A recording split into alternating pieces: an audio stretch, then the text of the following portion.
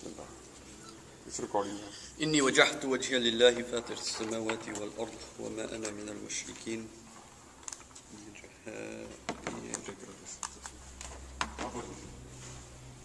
إن الحمد لله نحمده نستعينه ونستغفره ونشهد أن لا إله إلا الله وحده لا شريك له ونشهد أن محمدا عبده ورسوله أما بعد فأعوذ بالله من الشيطان الرجيم فأما الإنسان إذا ما ابتلاه ربه فأكرمه ونعمه فيقول ربي أكرمن وأما إذا ما ابتلاه فقدر عليه رزقه فيقول ربي أهانن كلا بل لا تكرمون اليتيم ولا تحاضون على طعام المسكين وتأكلون التراث أكلا لما وتحبون المال حبا جما رب اشرح لي صدري ويسر لي أمري واحلل عقدة من لساني يفقهوا قولي آمين يا رب. The discussion today is about the genders, men and women, God, yani Allah subhanahu wa ta'ala, and money. If you remember in the hadith that we studied about the women, the 11 women that were complaining, money was raised many times, either in the positive sense or in the negative sense. And in this sense, the issue of rizq and mal and the differences of the approach to wealth between male and female is going to be understood. And not only the differences between the male and the female in regards to their approach to rizq is going to be understood, but then finally, inshallah, understanding the ayah الرجال قوامون على النساء and some of the things that go around this ayah, that men are the caretakers of women and why. So, as a very basic introduction in the Quran to the issue of rizq and man's attitude towards it, I just want to start with one paragraph here. This is an article, it's a very interesting article that was published in Psychology Today. It's called Men, Women, and Money. Money is never just money. And also, in terms of the lughwi meaning, mal, the word mal, which means wealth, it comes from mala yumilu. It means to what the heart is inclined, to the thing that the mail huna, jise Urdu mein kehte hain, mail. Mal is that to which the heart is inclined. If the heart is inclined, it has value. If the hearts are inclined, it has bartering value, for example. So to that which the heart is inclined. Now because men and women are different, they're inclined to different things. So this issue of how men and women treat the issue of money differently, and then why Allah subhanahu wa ta'ala makes the men responsible for taking care of the women. This issue will be looked at, and I don't think it will be completed today because I have much to say on this issue. And so we will first start with Quran. Allah subhanahu wa ta'ala talks about, and see, think of this. Why Ayatul Dain? You know the longest ayah of the Quran is the Ayatul Dain, the ayah of debt. It precedes, right after it precedes the ayat that were revealed to the Prophet ﷺ in Mi'raj. So you have Ayatul Dain, 2 ayahs about the debt. Then you have لِلَّهِ مَا فِي السَّمَاوَاتِ وَمَا فِي الْأَرْضِ وَإِن تُبْدُوا مَا فِي أَنفُسِكُمْ أَوْ تُخْفُوهُ يُحَاسِبْكُم بِهِ اللَّهُ فَيَغْفِرُ لِمَن يَشَاءُ وَيُعَذِّبُ مَن يَشَاءُ وَاللَّهُ عَلَى كُلِّ شَيْءٍ قَدِيرٌ. Then, right after this is the ayat revealed in Mi'raj to the Prophet ﷺ. So the most you can say, آمن الرسول بما أنزل إليه من ربه والمؤمنون كل آمن بالله وملائكته وكتبه ورسله لا نفرق بين أحد من رسله وقالوا سمعنا وأطعنا غفرانك ربنا وإليك المصير, to the end of Surah Al-Baqarah. The point here is, what does economics, the ayah of debt, the longest ayah of the Quran, on the one side, And the ayah revealed in the above the heavens on the other side that has to do with imaniyat. It has to do with your iman.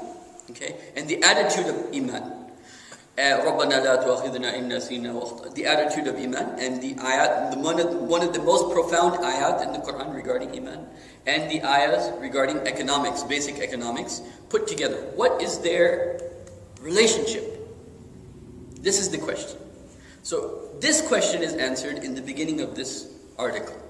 So he says, money is never money. I'm reading partial parts of this. The article is called Men, Women, and Money. And I think it was published in Psychology Today. And I don't have the author's name right now, but I will get that inshallah. Money is a loaded symbol that to unload it, money is a loaded symbol, and a symbol that to unload it, I believe, must be unloaded to live in a fully rational, balanced relationship, etc., etc. Money reaches deep into the human psyche. Money reaches deep into your psyche, because how you see money expresses how you see the world around you. As we will see this in some detail, inshallah, today if we get a chance. Usually, when the button of money is pressed, deeper issues emerge that have long been neglected. When the issue of money is pressed, behind anybody's idea of money, let me just jump forward here, whether somebody is a hoarder, he likes to gather money, or he is a spender, he likes to spend money to emotionally satisfy himself, or whatever relationship a person has with money, it tells you something about his view of the world, how he sees the world operating. You get it? Okay. So, usually when the button of money... See, another way to understand this. What is the number one cause of divorce? Money. Why? Because there are deep psychological issues associated with it. And in fact, if you read Surah An-Nisa, the definition of maturity, one of the definitions of maturity given in Surah An-Nisa is what? I will go here very quickly and I will share with you. The definition of maturity is, Allah says,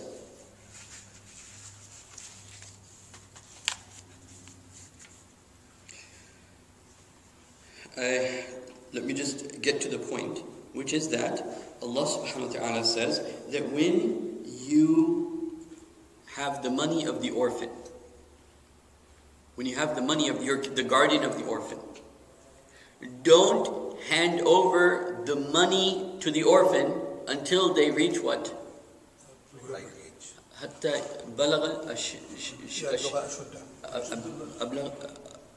Until they reach maturity. What is the definition of maturity? That they can manage money. When you can learn to manage money, that is the age where a person is no longer weak-minded, he is a mature person. By that definition, 90% of this country is immature. Because people in this country don't know how to manage money. Where is that ayah?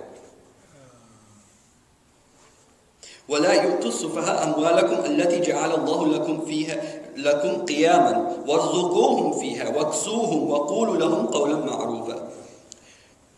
ولا تؤتوا السفهاء أموالهم. Don't give the weak-minded their money, because they're weak-minded, they're small yet, right? But what do? أموالكم التي جعل الله لكم قياما وارزقوهم. That money that Allah has made you, over there is الرجال قوامون على النساء. Over here is for the orphans. You are the caretakers of their orphans. Okay. وارزقوهم, provide for them. واكسوهم, clothe them. وقولوا لهم قولا معروفا, and say a good word to them. Okay. وابتلوا اليتامى حتى إذا بلغوا النكاح. Test them until they reach the age of nikah. Okay? فَإِنْ آنَسْتُم مِّنْهُمْ رُشْدًا. If you find in them maturity, right? فَادْعُوا إِلَيْهِمْ أَمْوَالَهُمْ. Then go ahead and give them their money. وَلَا تَأْكُلُوهَا إِسْرَافًا وَلَا بِدَارًا. And this subject continues. But the point is, the maturity of a person, as defined in Quran in these ayat, is a person being able to manage their money. The inability to manage money shows that a person has a certain psychological outlook that is not balanced, in which he's not able to function. No matter how smart you are, but if you are super smart, you have a PhD, right? But your credit card debt is upon, like you're super using the money and not able to manage your money, that shows that there is something deep-rooted psychologically that may need some adjusting. So this is the second point. The first point was about the relationship between ayatul dain and the ayat of imaniyat that proceed from there. Second point was that the definition of maturity within Quran is the ability to manage what? Money. One of the things that we don't teach our children is to how to manage money. In fact, Islamic schools should teach their children how to manage money. This is part of growing up, right? And so anyway, so now I'm coming to the third part of my discussion, that there is the human view of how money is, which we will come to in a second. But above that is Allah's view of how we should see money. So Allah says, فَأَمَّا الْإِنسَانِ, as for the man, إِذَا مَبْتَلَاهُ رَبُّهُ فَأَكْرَمَهُ, when Allah subhanahu wa ta'ala tests a human and He honors him with rizq, high position, money, so on and so forth, فَيَقُولُ رَبِّي أَكْرَمًا. So he says, He's been very generous with me, very good with me, right? وَأَمَّا إِذَا مَبْتَلَاهُ, and when Allah tests him, فَقَدَرَ عَلَيْهِ رِزْقَهُ, then He restricts. Over here, قَدَرَ means نَقَصَ. قَدَرَ here means نَقَصَ. قَدَرَ, He restricts, He limits His rizq. فَقَدَرَ عَلَيْهِ رِزْقَهُ فَيَقُولُ رَبِّي أَهَانًا. Then he says, my Lord had disgraced me. Why this happens is now in the next ayah. This is the part that is very interesting. Kalla. Why this is happening? Kalla, no, never. This attitude of yours is because بَلْ لَا تُكْرِمُونَ الْيَتِيمِ. You don't respect the orphans. Because the people that are less than you, you're after kirama. You know kirama, I want to be honored. Everyone can respect the people higher than them.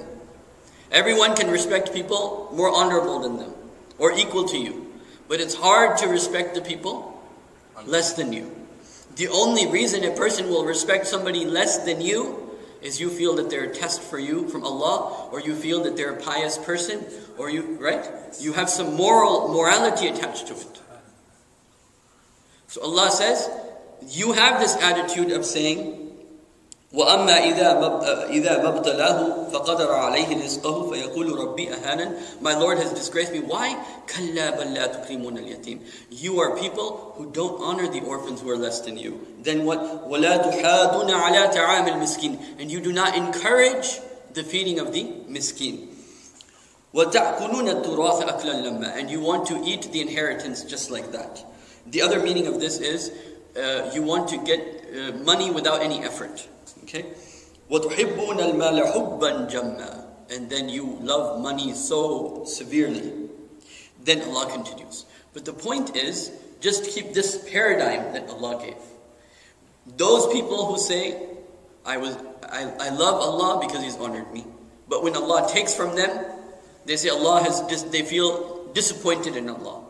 They feel neglected by Allah subhanahu wa ta'ala. Why this happens? Because of their inability to respect the people less than them. So this basic point about the Islamic view of rizq has to be kept in mind. Okay, so now, and then the other thing that I want to share with you is very interesting. And this is one aspect of Surah Al-Fajr talks about the human psyche, the human mind in relationship to how he views. For example, there are people who look at money and then say, oh, he's less than me, right? Or he's bigger than me, or he's less than me. There are other people, depending upon how their spending personalities, which we will talk about. And then I also talked about the definition of maturity is the one who can manage money. Okay. Meaning if Allah, everybody can live a king. Everyone generally can live like a king if you live within your budget. You're a king. Right? If you live within your budget, you'll be a king. And you know how much time human beings spend worrying about money? We're going to look at that. How much time, even if you have money, then your problem is you're worried about money. How you so, spend it? Not how, but just money problems. This is, inshallah, we will cover this. But specifically what I want to get, I'm not talking about economics, Islamic economics. My purpose is to talk about the difference between men and women in regards to money. But basically I'm giving an introduction right now in regards to the concept of rizq in Islam. So the second point that I want to mention regarding from the human psyche, Allah gave this picture that man feels honored when money comes to him, disappointed when money doesn't come to him. And the reason behind that is we don't honor the people less than us. Then now from Allah's perspective, so this was from looking at the human psyche. Now this is from Allah's perspective. Allah says, let me give you an introduction to Surah Shura. Allah subhanahu wa ta'ala says in this surah very profoundly, look, and in fact, maybe I will go into some detail. We will cover this in 1 or 2 lectures. It won't be all done today. But Allah says, look, I'm making a call, respond to my call. Okay? I want you all to become one brotherhood. Because who made one brotherhood? Prophet Muhammad made one brotherhood, right? Black and white becomes equal, the rich and poor becomes equal, all humanity becomes one. This is the call of Surah Shura. And Allah says the most important word used in the surah 5 times, فَاسْتَجِيبُوا لِلَّهِ وَرَسُولِهِ. Answer the call of Allah and His Messenger. Okay? So now Allah subhanahu wa ta'ala is talking about the people that respond to this call. They're poor people, they don't have money, they don't have resources. And so Allah is telling them that don't worry about it, I'm behind you. So Allah says this now. Allah says, هو الذي يقبل التوبة من عباده ويعفو عن سيئات. Allah is the one who accepts the tawbah from the people and He overlooks the evil deeds that have been done. وَيَعْلَمُ مَا تَفْعَلُونَ. And He knows completely what you're doing. وَيَسْتَجِيبُ الَّذِينَ آمَنُوا وَعَمِلُوا الصَّالِحَاتِ. And Allah will, now Allah says, He will answer. Just as before in this surah, Allah was asking the believers to answer. Now Allah says, يَسْتَجِيبُ الَّذِينَ آمَنُوا وَعَمِلُوا الصَّالِحَاتِ وَيَزِيدَهُم مِّن فَضْلِهِ. You think you have no resources? I am the one, I'm going to respond to my servants and I'm going to increase their rizq, I'm going to increase their fadl and their, the bounties, I'm going to increase it for them. وَيَزِيدَهُم مِّن فَضْلِهِ وَالْكَافِرُونَ لَهُمْ عَذَابٌ شَدِيدٌ. And for the disbelievers is this painful punishment. But then Allah says, look, I'm going to increase my fadl upon you. And if you want to understand this word fadl, in the context of the seerah of the Prophet, the best surah to understand that is Surah Al-Fatr. Because over there Allah says, Allah makes the promises of مَغَانِمَ كَثِيرَةً and so on and so forth. Allah makes these promises. لَوْ بَسَطَ اللَّهُ رِزْقَ لِعِبَادِهِ. But Allah says, if I gave you a blank check of rizq, just take as much as you want. I'm going to give you, but not blank check. So Allah says, لَوْ بَسَطَ اللَّهُ رِزْقَ لِعِبَادِهِ لَبَغَوْا فِي الْأَرْضِ. There would be bagha, rebellion in the world. Human beings rebelling against one another. لَبَغَوْا فِي الْأَرْضِ وَلَكِنْ يُنَزِّلُ بِقَدْرٍ مَا يَشَاءُ. But He sends down rizq by qadr, restricting. He will give you but little bit, Not too much all of a sudden, but He will give you in portion. وَلَكِنْ يُنَزِّلُ بِقَدْرٍ مَا يَشَاءُ إِنَّهُ بِإِبَادِهِ خَبِيرٌ بَصِيرٌ. Indeed, He is all-knowing and He's watching you. He will always give you enough. Just, this happens in human life. Right when you think everything is going to just end, right? But what happens when things come to that point, you just find that there are different options at that point. Right? There are different options. Business is not working well now, business is coming down, and now there are going to be different options. Yeah. So Allah always opens up different options. Khabirun Basir. And then now notice how Allah mentions this example now.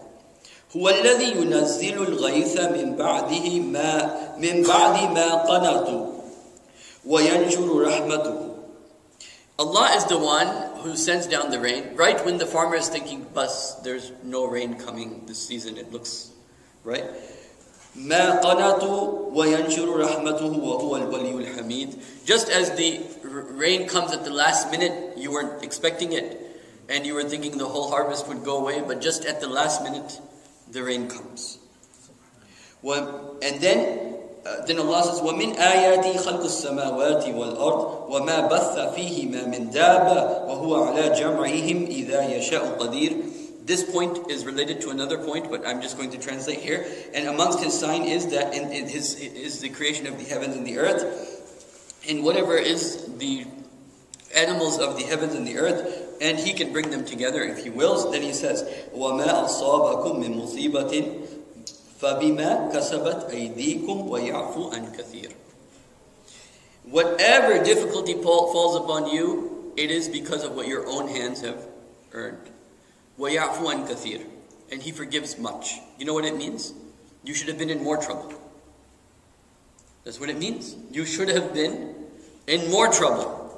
This musibah of dunya that you find, Allah says you should have been, actually, if you want to be fair, you should have been in more musibah, but وَيَعْفُو عَنْ كَثِيرٍ, but he forgives so much. And then the ayat continue. But here is another portion of the Quran that's talking about rizq, just the general outlook of the issue of rizq. Okay, now, so let's just continue with this article, inshallah, at this point, and we will come back to some of the ayat in the Quran. So, money reaches deep into the human psyche. Usually when the button of money is pressed, deeper issues emerge that have long been neglected. How you spend money, whether you save money, you hoard money, you amass money, whether you spend money, how much of an emotional, because of your emotional, you can say emptiness, you spend money, right? All of this is related to your world, how you see the world, right?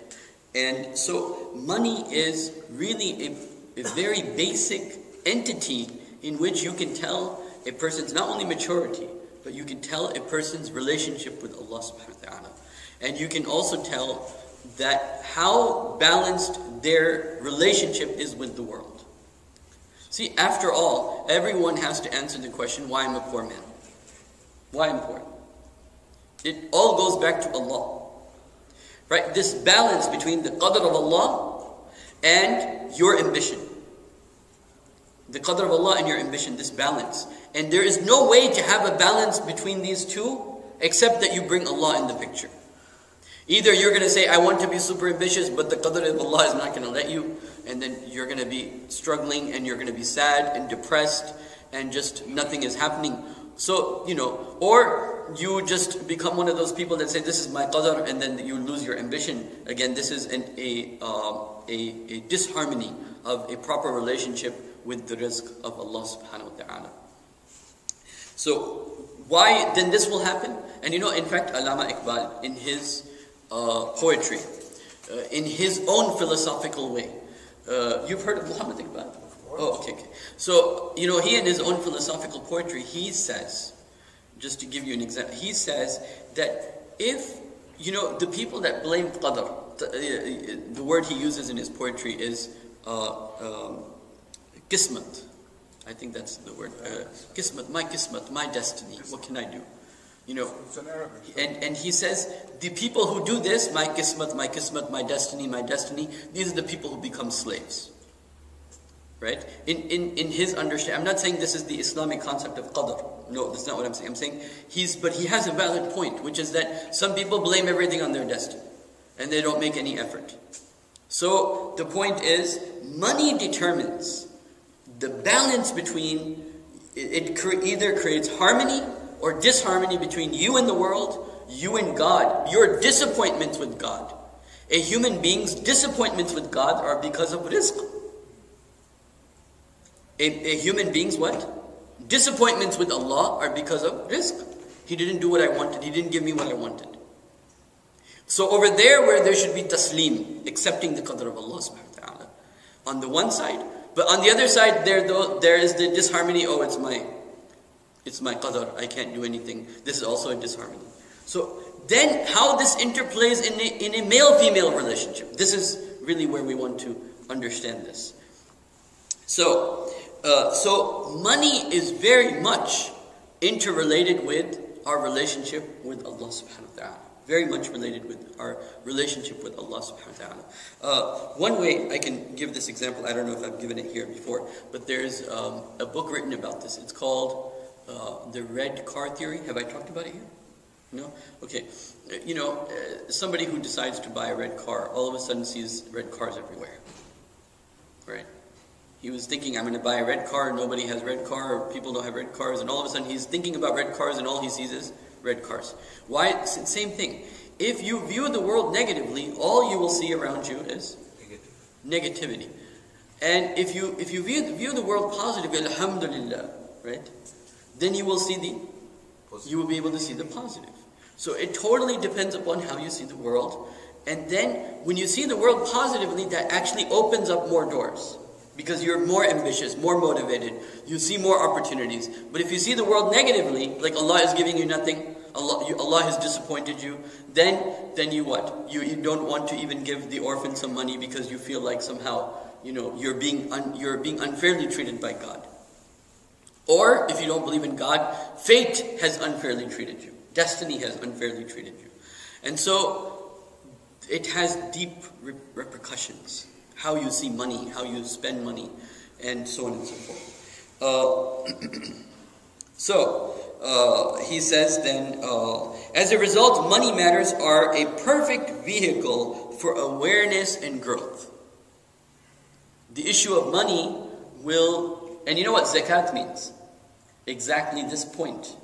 Zakat means to grow. Zakat means to grow, cultivate. There are two meanings. Zakat means to purify. Zakat also means to cultivate, to grow. Right? So when you are spending money in the cause of Allah, for those very people that are less than you, you're actually opening doors of awareness and growth. This person doesn't realize how some of his statements are actually very in line with Quranic view. And then he says, couples discuss many things before marriage, but the meaning of money is not one of them. So one thing, Muslim schools, couples before they get married, they should definitely discuss their view of money, as you will see, because this is becoming more and more a bigger gap. There are those people who want to amass money because they want to live in a certain cause, right? I want to live for Islam, but if he's going to marry somebody, or she's going to marry somebody who sees money as for other, whether as a spender or as an amasser or a gatherer, then there will be some conflicts there. But we will come to that in a second. If opposites don't attract right off the bat, his point is statistically, when people get married, they usually have very different money personalities. One is, and this becomes by force, because if one spouse is spending more, then automatically the other one has to become the one that's going to put on the brakes. If one is putting on the brakes, the other one will want to spend more. So whatever personalities are, they end up becoming opposites. Okay? So if opposites don't attract right off the bat, they will create each other eventually. This is what happens in regards to money within relationships. So if the wife, and generally this may be true, I don't know, we will look at the statistics on this actually, but if the wife is spending more, then husband will automatically become more conscientious, right? And he will become money worry. He will go into a phase of being worried about money, or he'll have an anxiety about money. And so generally they come to opposite ends. And so we'll study the different personalities. The fact remains that people do not grow up with educational or philosophical conversations about what money is and what money is not. If we're not overspending, we're typically worrying about money or compulsively hoarding it. So if you're a spender, then you're going to be one of those people who doesn't even want to hear if it went over the checking account or over the budget, or it was less than the budget. You don't want to hear. if you like to spend a lot, you're not going to be the type of person who's going to go back and check how much you spent. That's how the spender is. The spender spends without worrying about the consequences of his spending. And the opposite of that is the person who's worried. Okay, he's worried, he has anxiety about money. And so this is how Allah tests us. We become opposites. Husband is one way, the wife is the other way. Or if the wife is one way, the husband becomes the other way. One is worrying about money, the other wants to spend money. Or something of this nature, right? So if we're not overspending, we're typically worrying about money or compulsively hoarding it. And particularly, there's also a difference between ages. As you get older, you begin to hoard more money. Al-hakum al-takathur, in your trying to get more and more and more. Al-hakum al-takathur hatta zurtum al-maqabir. Right? And by hoarding money, what happens?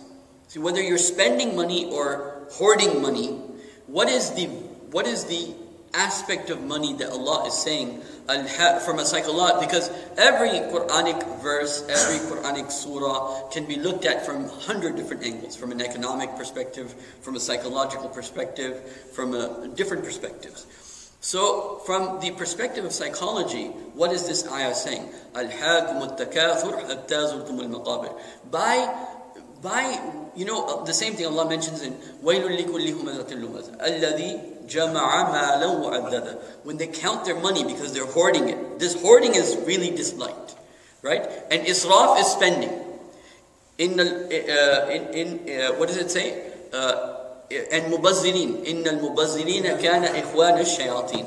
Those that want to extravagantly spend are mubazzirin. And those people that want to hoard, right? So, وَيْلٌ لِكُلِّ هُمَزَةٍ لُمَزَةٍ الَّذِي جَمَعَ مَالًا وَعَدَّدَ يَحْسَبُ أَنَّ مَالَهُ أَخْلَدَ. He thinks his money will remain with him forever. Why? Because whether he's amassing the money or he's spending the money has an emotional attachment. It has an emotional, like if I buy a car, and there are things that guys tend to spend more in, and there are other things women tend to spend more, and we're going to get into all of that. Like, for example, men tend to spend more in electronics because of their nature. Okay, they'll spend more in electronics. The point being is that as a person gets older, when he sees things around him, those things that he's bought are not just items, they have an emotional appeal. And they make him feel alive. As long as my things are with me, I'm fine. Right? As long as the world I've created around me is there, I'm there. Right? This kind of like... And when they sell things on advertisement, by the way, one thing about advertisement, they never sell a product. They sell the emotion behind the product. If they're selling a car and they have a beautiful girl inside, right? Or they're showing how fast it goes. They're selling an emotion. The whole point is, in fact, there are books on this, that when you sell a product, you don't sell the product. You have to you have to bring the emotion out first, then introduce the product, and then make the sales pitch. And so you bring out the emotions first, then introduce. So even when, it's just like spending and food and all of these things are interrelated. When people, like, for example, they're depressed, they'll eat more or they'll not eat at all, right? The same as the person who's hoarding the money, trying to amass the money, he's like the person who's not eating it, eating food. The one who's spending is like the one who's eating a lot to get rid of their depression. So all of these things are interrelated. So if we're not overspending, we're typically worrying about money or compulsively hoarding it. And what happens? When you hoard the money, right? Why a person counts his money over and over again, you think? وَيْلٌ لِكُلِّ هُمَزَةٍ لُمَزَةٍ الَّذِي جَمَعَ مَالًا وَعَدَّدَ. He wants to jama'a his money and he wants to count it. Why? Because he feels in control. When he counts his money, and it is, I'm in control. Right? I'm in control. This is the, yes? And Allah subhanahu wa ta'ala gives the right way in Surah Al-Kahf, and He says, الْمَالُ وَالْبَنُونَ زِينَةُ الْحَيَاةِ الدُّنْيَا وَالْبَاقِيَاتُ الصَّالِحَاتُ خَيْرٌ عِنْدَ رَبِّكَ ثَوَابًا وَخَيْرٌ أَمَلًا. Yes. This is in Surah Al-Kahf, right? Yes. So, then, So, then let me come over here. So what happens?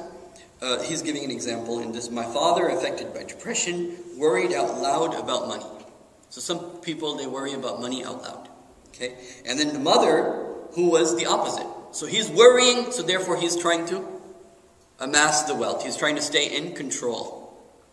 Okay? And my mother was a shopaholic, expressing love by buying me and herself clothes. Now, one thing I want to share with you very quickly is the difference between some of the... I'm coming to the differences between the male and the female in spending. But let me just read this very quickly. This is a statement by his name is Ruth Hayden, a financial counselor and author of For Richerer, Not Poorer, the money book for couples. So he says, women have been taught to invest in lifestyle and children.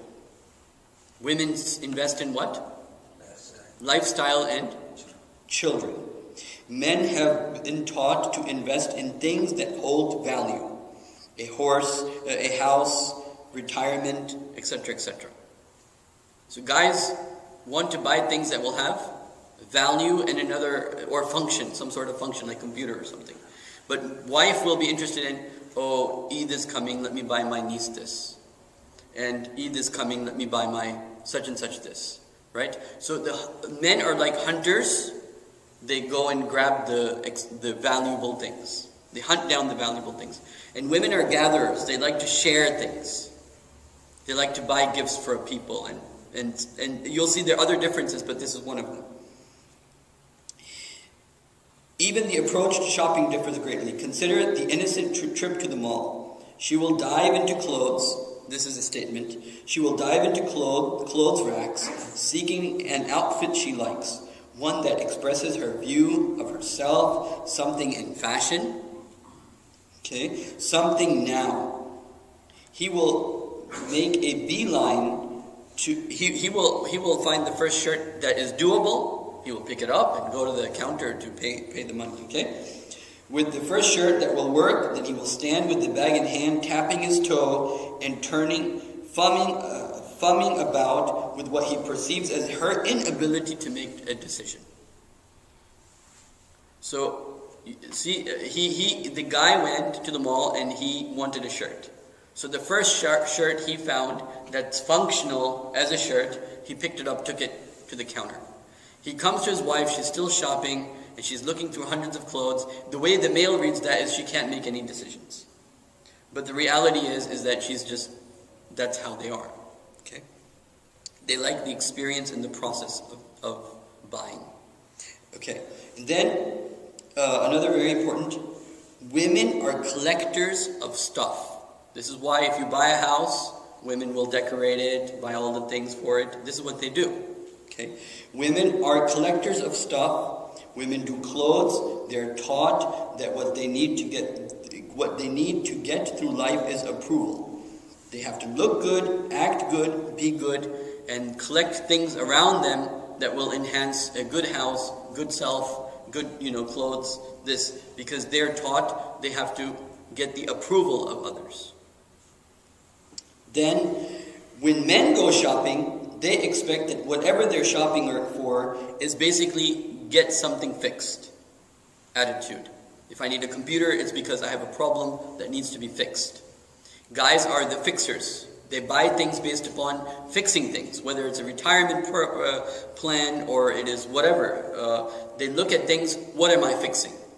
Right? And what am I fixing if I'm buying this? This is the male attitude towards money. So then he says, because men are supposed to fix stuff. They don't want to be part of the process. They don't want to be part of the experience of buying things. They want to, whatever is the problem, let me fix it. This is the male attitude. Also, very important, the Journal of Financial Planning says, our sense of who we are, this is about the worldview. I was talking about how we see the world, how money and that is related. It says in the Journal of Financial Planning, our sense of who we are is intricately intertwined with our spending habits.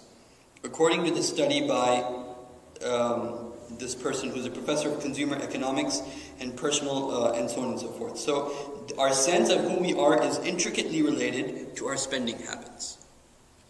If a person believes in Allah, he will spend differently from the person who doesn't believe in Allah. If a person, he is too attached to dunya, he will spend differently from the person who is not attached to dunya. A male will spend differently than how a female will spend. So just, these are like some ways to look at this issue. How much time do we have? 15? Okay, good.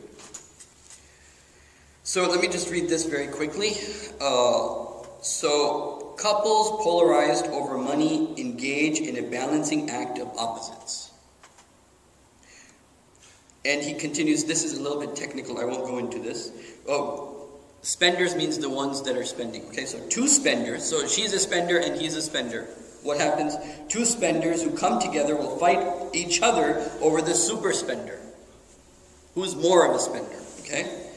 The other role as a defense will learn to hoard because someone has to set limits. So this is what happens in a relationship. And see, this has to do with your deep psyche, because when you're in a relationship, and let's say she's spending a lot, right? And it's against what you have trained your mind to do, which is to put things in control. Well, this is one of the reasons why money is the number one breaker of marriage. Because you clash with somebody else's worldview. But what tends to happen is when people get married, they do align up differently. And so anyway, we'll look at that. A worrier will turn a mate into an avoider, just as a way of escaping from the avalanche of worry. So if one spouse is too worried about money, the other one's just going to become an avoider. She doesn't, or he doesn't even want to see how much money is in the balance. Because one's worrying so much, so the other becomes depressed because of that and goes to the other extreme. An avoider will turn a mate into a worrier. Two partners, okay, and then he continues. Hoarders are usually worriers and spenders are usually avoiders, which I already mentioned. Okay? When not spending, a hoarder feels victorious. The one who's hoarding the money. When he's not spending, he feels what? Victorious and in control. When a spender, when not spending, a spender when he or she's not spending, feels anxious and deprived. You see how much money has a psychological effect? If the worrier is spending, it's ruining his nights. And if the spender is not spending, it's ruining that person's nights.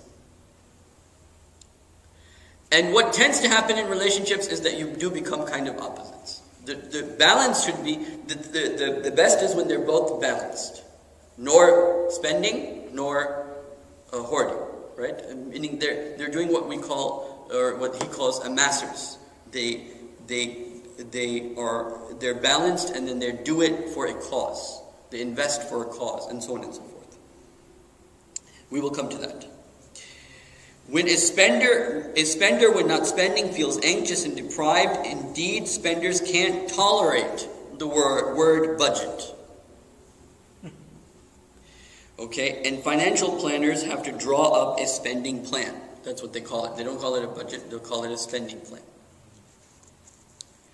Other money personalities include planners, who are detail-oriented, and dreamers. That's like people like me. Okay, I'll tell you in a second. Money personalities also include personalities like detail-oriented and dreamers, who are global visionaries. Okay. In addition, there are money monks. They're what? Money monks. And, political activists, and they want to spend money for, and they're those people who believe money corrupts, right? Who feel money corrupts and it's better not to have too much. So they're those people who are like, I can open up another store, but I'm happy with what I have, or I'm happy with the profession I have, I don't need to make more money. You can say money monks. They're happy with what they have. And their amassers don't save. Amassers don't, their intent is not to save, but what they do is they invest they invest to a cause. They save their money so that they can spend it for a certain environmentalist, or you're against abortion, or you're a Christian who goes to the church and gives 10% of his income. So you are investing, you are amassing the money, but to give to a certain cause. So these are different personalities of money. But the point is, all of these, they reflect your view of the world, your relationship with God, and your relationship with humanity. All of these things. All of these personalities.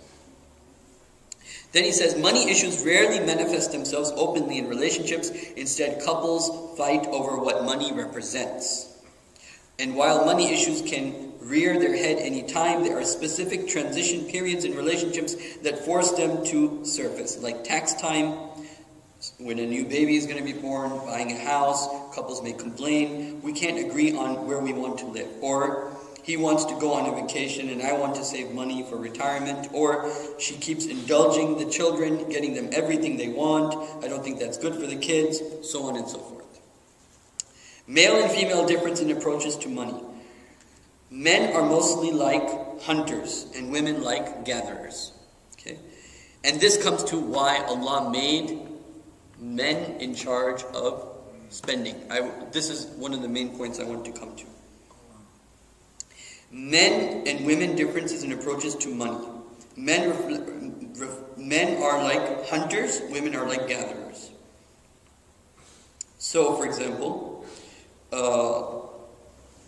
they go out, this is about men, again, the similar example given by this person. They go out, buy a shirt, wear it until it dies.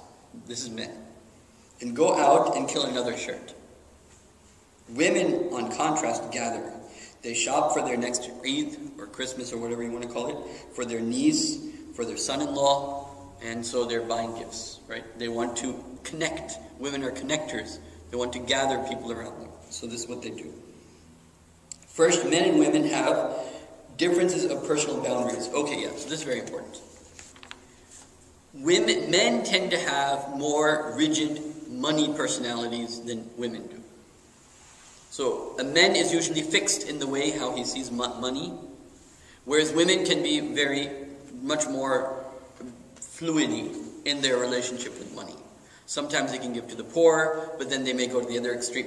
Women can go into all sorts of directions in their relationship with money, whereas men tend to stay pretty much fixed in how they see money and how they relate to money. Okay. Second, men are raised to see the world in a hierarchical, competitive way.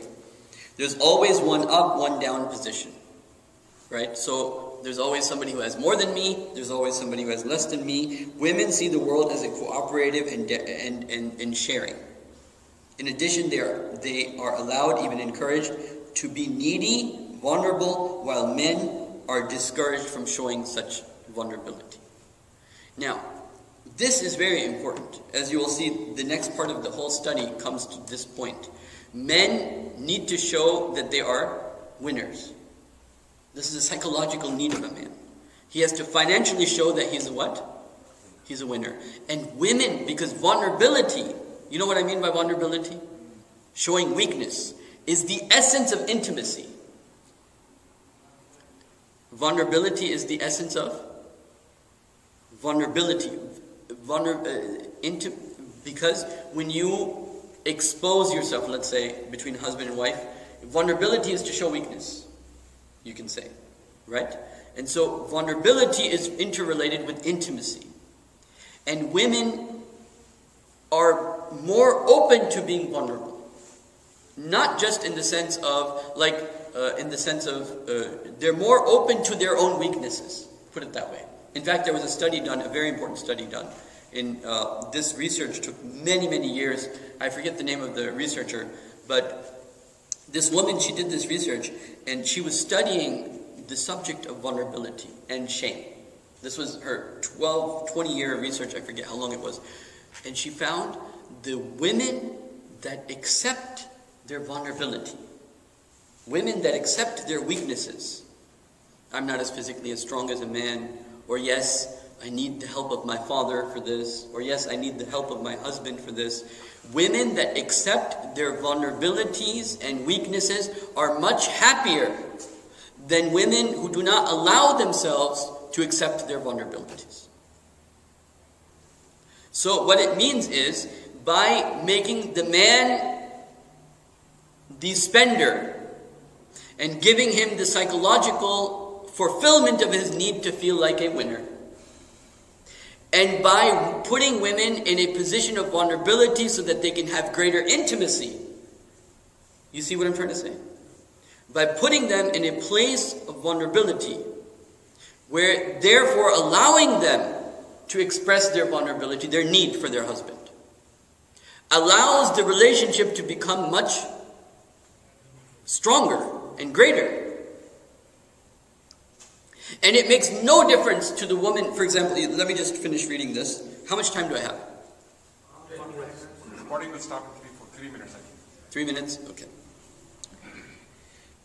Men, now notice this. Men do not see themselves as part of a team. And of course, men and women are raised to believe different things about the way they should actually handle money. Despite many social changes, and it continues, I'm not going to go into that right now. Let me just come into this. Moreover, when men make money, now this is not only this. Money tends to make women depressed. Whereas money tends to make men happy. Now this is a research that I'm going to quote to you. When men make money in the stock market, they credit their own selves. When they lose money, they blame the incompetence of their advisors or bad luck. That's not proper too, but the point is, they feel a sense of accomplishment. When women make money in the market, they credit the cleverness to their advisors, good luck, or even the stars. And when they lose money, they blame themselves. So a female's relationship with money is, if she makes positive money, she doesn't feel encouraged by it. Even to the point, now notice this. When men make more money than their spouse, they believe their superior earning entitles them to greater power and decision making. But in contrast, women who make more money than their mates always desire sharing in decision making. So for the female, making more money makes no psychological difference for her. That way, that should be good news for some brothers. Because they shouldn't they shouldn't use that as a way of feeling I'm inferior. Because it doesn't affect them in that way. Unless somebody wants to get at you and they know you are affected that way. That's a different issue. But generally, men, if they make more, they feel a sense of accomplishment. Making money makes a man feel accomplished. Bottom line. But making money does not necessarily make a female feel the sense of accomplishment, especially when it has to do with investing. Especially when it has to do with investing. This is also, by the way, one of the reasons women are very good employees. Because they don't credit their talent to the money that they make. They credit their boss for the money that they make. That somebody else has done something good to me. Like my advisor has done good to me. My employer has been nice to me. So therefore I need to be nice back. And you don't find that attitude amongst men. Right? And so, anyway, this is a separate issue. So, men are trained to believe that money equals power and that power is the path to respect. I wouldn't put it exactly like that, but money becomes a source of self-respect. And that is what? If you're mature with it. I make this much money, I'm going to live in this much money. As long as I live within the money I make, I'm a king. Right? And whatever rizq Allah has written for me, I'm okay with that. And so on and so forth. However, power and then it goes into relationships succeed only when there is vulnerabilities. Relationships succeed when partners are willing to show their what? Vulnerabilities. She's willing to share her fears, her sorrows, her weaknesses, her sadness, her disappointments. So this vulnerability, to be in a state of vulnerability creates the relationship.